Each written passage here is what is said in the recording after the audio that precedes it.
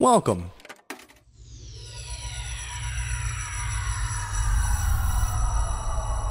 to Arcade Audio. Germs, welcome to Dilettante Ball. I'm Johnny. I'm Spencer. Here on Dilettante Ball, we go on Wikipedia. We click random article. and we talk about it. Yeah, we do. You know, Halloween came Mm-hmm. and went. Mm. And I'll do a little recap of my Halloween experience. Okay. But I will also say that now that it's gone, I'm excited for the Creep 2K18. I really do feel like it's already started. But I'm also excited for that Christmas Creep now. You know, like we're on it. I mean, don't get me wrong. Like I'm ready. Yeah. Dude, I was walking downtown on October 30th, and Macy's had its fucking Christmas decorations up, and I was like, "Fuck Halloween, fuck Thanksgiving. We're just going right for it, huh?" You know, I saw Chris Kindle Market. Yep. It'll be done like next week. It opens November 17th. Wow. Okay, that's crazy. I'm ready. I'm ready. I mean, let's go for it. Like, whatever. Yeah. Thanksgiving might as well just be Columbus Day, as far as I'm concerned. Like, okay, cool. Like, yeah, for real.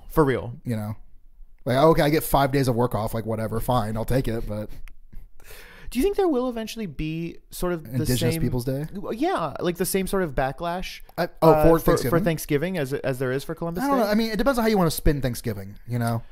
I don't. Is it like just literally a day of thanks? You know, like sort of like Christmas, where it's like, look, don't worry about the Jesus stuff so much. It's you know, Lord knows I don't. right? But you know what I mean? Like a holiday where you're just thankful for things you have is a very nice concept. Yes, I guess I don't know enough about the actual history of it to say, and that's on me, I guess. But well, I just know like the image you have of like these pilgrims hanging out with the nice Indians. Yeah. Like, I mean, no matter what, like. It was bad for the people living here that Europeans showed up. Right. So yeah, like when you get down to the root of it, is it we're thankful that we killed everybody? Like, is that what it was about? You know, no, we're thankful that we robbed all of their intelligence, right, to not die. Yeah, for real. I don't know. Anyway, you can plant a fish with maize to help it grow.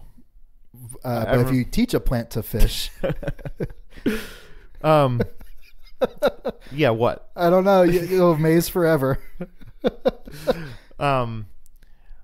Anyway. Yeah. Wait, is that real? Or are you talking about Stardew Valley recipes? Because in Stardew Valley, you can make good fertilizer with fish and sap. I remember learning that the Native Americans taught the Pilgrims to plant a fish with their corn. Again, I mean, this was a very... Yeah. I mean, whitewash would be a nice way of putting it, I'm sure. Yeah. What is a public school in Florida going to teach you about Thanksgiving? Right. But anyway, Halloween. Thursday the 26th, I was down in Florida, and you better believe I went to Halloween Horror Nights, the nation's premier Halloween event. This year, we put up the extra cash. We got the express. Okay. And what is that? Skip all the lines, baby. All the lines. We did everything in one night, and it was a delight. Holy shit. Yeah. How many houses do you think you hit? I know. I hit 9. Wow, 9. That's a lot of scares. How many? The SPMs were through the roof. That was my next question. Yeah. Okay. It was great. It was a blast. It was a blast.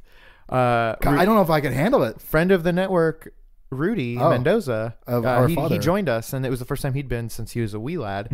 He loved it. He loved every minute of it. Oh boy. Yeah, it was great. It was great. I don't even know what I don't think I've ever done a haunted house. You should come back. Man, maybe I will. You should, for real. It's the best. I think I'd be okay doing it with like y'all. I think I did one when I was like too little. I'm thinking of one in particular. There was a place in Orlando, and the name of it escapes me. But the front of it, the facade had a giant Skull Kingdom wizard. I know what you're talking about. It's a fortress made of a giant skull. Yeah. No. That's not there anymore. That's a shame. Yeah. I know what you're talking about. It's like right outside the entrance to Universal. Yeah, I believe so. And they had like just like a little rinky-dink sort of haunted house, but it just scared me because I was just too young, and I think it scared me. There was a haunted house in Old Town in Orlando that I always wanted to go to. Okay. But I never did because I was always too afraid. Yeah. It's the kind of thing where like I talk to people now who are like, oh, I can't watch scary movies. They're too scary. And that's because like the last movie they watched was like, you know, they watched The Exorcist when they were 4. Exactly. Because the same thing happened to me. And then I watched like a string of scary movies in college for like essentially the first time. I was like, oh no, I'm good. Yeah. So yeah, I'm sure it's the exact same thing. Yep. What was the best scare? Or the best house maybe? I'll tell you, There were a couple original houses that were great. There was one where it was like in the swamp, and it was definitely supposed to be like New Orleans. Oh, okay. But you walk into a house, and the house is like sunken into the swamp. Okay. So the floor is like tilted as you're walking through. Was it kind of like mushy too? It wasn't mushy. Okay, that'd be pretty good. But I was like, how is this legal? Like, this is the most dangerous thing of all time. Sure, yeah. You've had to purposely break building codes to. Yeah. It was great. Was that the scariest thing? Like, oh boy, these studs aren't properly spaced apart. Is that 4.5 feet? Yeah, this is not a regulation door frame. There was another one that was like, it was like in a church, but just like demons took over. Cool. That was very cool. That's fun. I like that. Yeah, it was great. It was a great time. That's And then good. there was a one based on Saw. Oh. There was one based on Ash versus Evil Dead, which was very fun. Okay, yeah, even though that's fun. I've never seen it, but it was a hoot. They can't be that much that you. I mean, Yeah, what could there possibly be that you don't already know about? Right. Yeah. Well, that's good. yeah, it was great. Hmm. You Well, want to Yeah. do the podcast? Yeah. Let's do the podcast. Okay. Dang. You know, I know we said we were excited for Christmas, But but I think it's time to go all the way back around. Halloween Creep 2K18, The Telltale Head. The Telltale Head. It's the 8th episode of The Simpsons' first season. No way. It originally aired on the Fox network in the United States on February 25th, 1990. It was written by Al Jean, Mike Reese, Sam Simon, and Matt Groening, and directed by Rich Moore. In the episode, Bart cuts the head off the statue of Jebediah Springfield in the center of town to impress Jimbo, Kearney, and Dolph, 3 older kids he admires. The town's residents, including the 3 boys, are horrified, and Bart regrets his actions. After telling his family, Homer and Bart head to the center of town where they are met by an angry mob.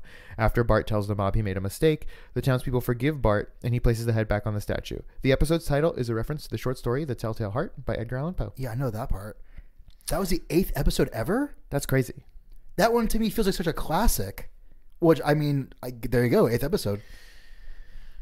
I've never seen it. Me neither. I know that the same. Bartman does it, though. Oh, we all know the Bartman does it. The Bartman, don't have a cow, dude. The Bartman does it. What are some other classic Bartman pranks? Oh, wedgies for sure. Oh, big time. Skateboarding naked. Writing El Barto on everything. Does he even do, like, he slingshot stuff, maybe? I feel like he doesn't actually do any of that, Right, but he but it's only all- does it on like bootleg t-shirts. And maybe the arcade version, he does some things like that. There's speaking of bootlegs, there's Uh-huh. a Twitter account it's just called Bootleg Stuff.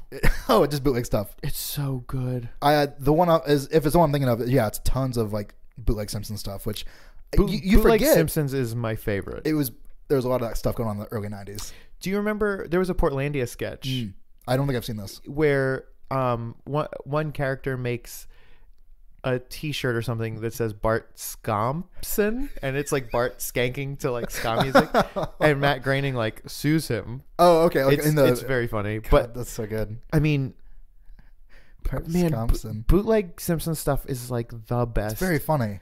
It's the best. This is not exactly the same thing, but I'm going through and watching old episodes of Monday Night Raw, and there's this tag team who I don't even know if they have, I don't even know what their names are. It's the Road Dogg and Jesse James, or the Road, doesn't matter. It's Badass Billy Gunn, Pat Lynch and Taco Pat Bob. Lynch and Taco Bob. It's Mr. Ass and his buddy the Road Dogg Jesse James, and they're like ring gear. You know how some guys will wear like a vest or like tights with a rose on it or something like that.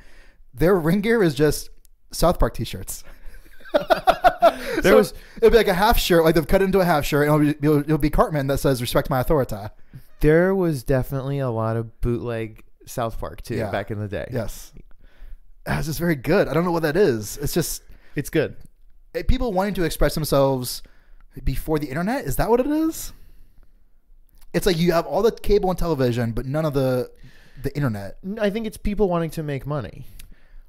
Yeah, It's like, like- so you I think it's like like- people in like high school parking lots or something. I like The Simpsons, and I like literally anything. Yeah, right. And I own an airbrush stand in this kiosk at the mall. Oh man, can you imagine that? Just if that was your job, airbrush kiosk salesman. You wanted to say Bart Soupson? Okay. Because you like soup. All right, I'll make his head a bowl of soup. Bart Soupson. What is there anything else that did that? Like, It would have to. I guess it would have to be like that kind of like not. I wouldn't describe The Simpsons as subversive necessarily, but I bet there was some Family Guy stuff like that wow, too. I could totally see that. But I think Simpsons was the biggest by far. Yeah, because Simpsons was also like the biggest thing of all time. Yeah, it still kind of is. Then probably South Park, because also it was in that sweet spot in the 90s where it was like, I don't know what it was, but people maybe were getting access to in-home screen printing or something. Like, you know. What is it about the 90s where shit like that started happening? I don't know. Like, was it because of the, like, did it have anything to do with, like, punk rock in the 80s becoming more, like, mainstream maybe or something? I don't know. Not that The Simpsons is necessarily punk rock, but you know what I mean? Like, shit like The Simpsons wasn't getting played in, like, 1980. Right. You know? It was getting played in 1990. Yeah, MTV, baby. What is that? I don't know. Is it Vietnam? You know what I'm kind of right. Like, I'm kind of being serious. What like, is the thing? What is the thing? I don't know. I don't know. Like, was the culmination of like the Summer of Love and the counterculture, was the culmination of that Bart Simpson? Bart Soup song? Was that it? Like, thanks, Mom and Dad. How was Woodstock? I have a Bart Soup songs t-shirt. And you could go to any country. Oh, and, yeah. And in the like tourist shops, it would be like, yeah. Cheerio, mate. I'm bought. Like, You're right. Don't have a crown, man.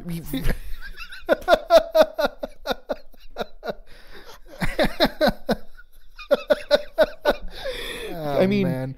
Yeah, I feel like you could go to like a remote tribe in the middle of like the anywhere. rainforest. Yeah, and be like, do you know who this is? And hold a picture of Jesus. And I'm like, no. Who's this though? Oh, it's Bart. Oh, it's Bert Sing Song. Yeah. It's Bert Stamfield. Yeah. But why? I don't know. I wish I knew. Do you think maybe that's like the new Mickey Mouse? Okay. Are we onto something there? Adult Mickey Mouse, maybe? Well, Mickey Mouse is for children and people from the 20s. Yes. You know, and that was the world's logo at one point. Like, that was, you know, we did it. We did it. We're done here. Yeah. Yeah, Mickey Mouse is like from the 50s, and we're done here. And now it's time for Mickey's son, Blamp Sam Sound.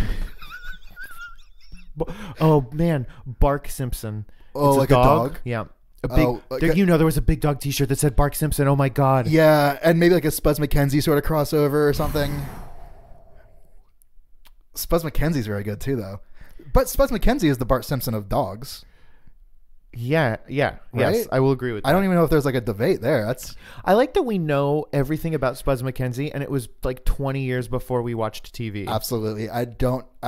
Yes. He was the original party animal for Miller Lite. Oh, you've gone too far now. I don't know. Bud?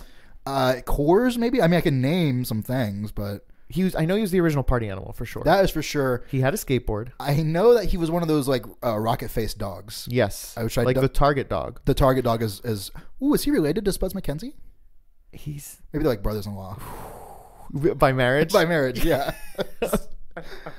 Like, are you two brothers? No. Yeah, we get that all the time. Like, no, we're not. We hang out a lot. He married my sister. Yeah. Although, who is his sister, though?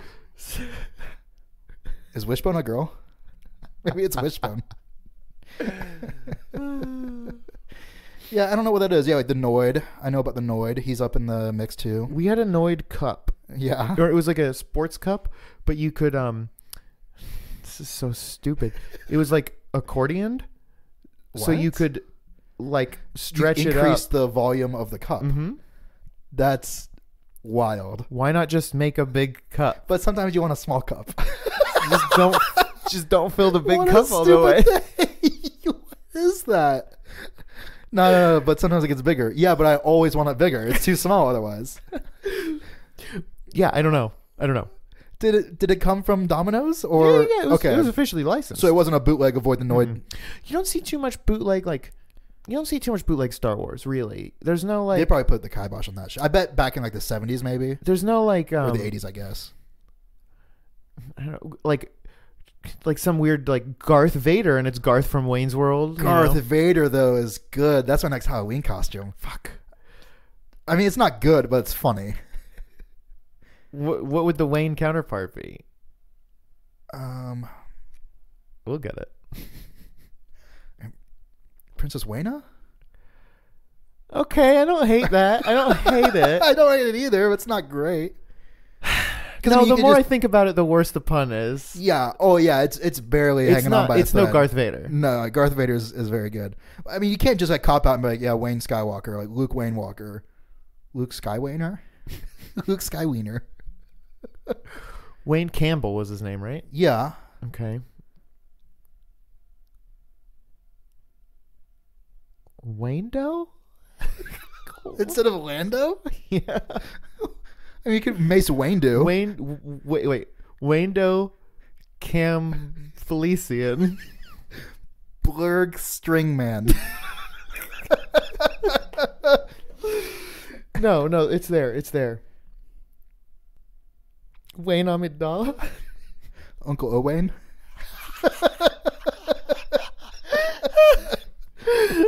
That might be it.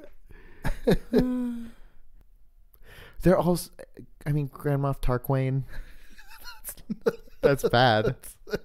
Right, but I mean, what are you gonna do? I guess Darth Vader's just so good. it's right there. Yeah, that's really what I want. Is like yeah, because like Wayne Antilles is just like a cop out. It's nothing. No, it is nothing. Kylo Wayne. What? Kylo Wayne? Kylo Wayne. Did we try Obi-Wan Kenobi? Fuck. That's it. Smell you later.